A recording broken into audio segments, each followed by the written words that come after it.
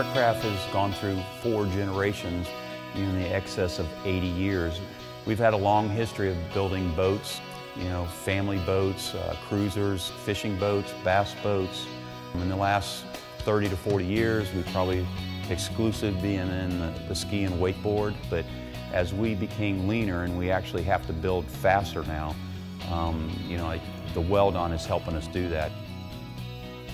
But we came out with a new ski platform now that the engineers developed, and it's been out about 1.5 years now. It's the actual Ski Nautique 200. Just here 2 months ago, it just set a men's world record in slalom.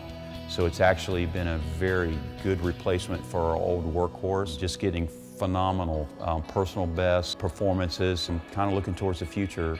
Weld-On has been helpful with us. On the other side of our business, we build premium wakeboard boats out there in the field. The combination of the two are basically our 2 breadwinners. The way we actually set our decks, and it's more a tub liner construction where we'll take Weld-On and bond it to the deck to our hull, like the substrate or the subfloors or whatever, in like 7 to 8 areas.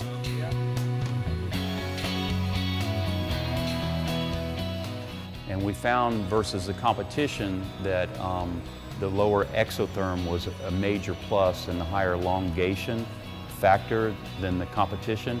But we also noticed that in mass, where sometimes we might have in the excess of 1 inch, it had no negative impact. We didn't notice any cracking or actually increased heat, and so we've kind of been with it and had 0 failures for the past 5 years. We're very pleased with it.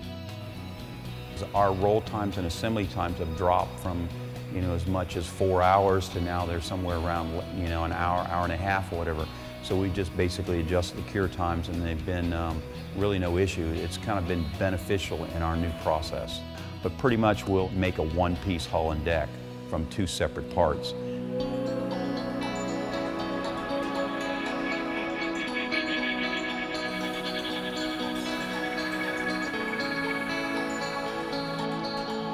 And then we'll actually also go a step further and actually take the Weld-On and bond in structural steel.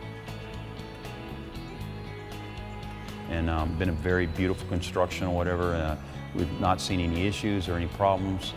It's been a good process.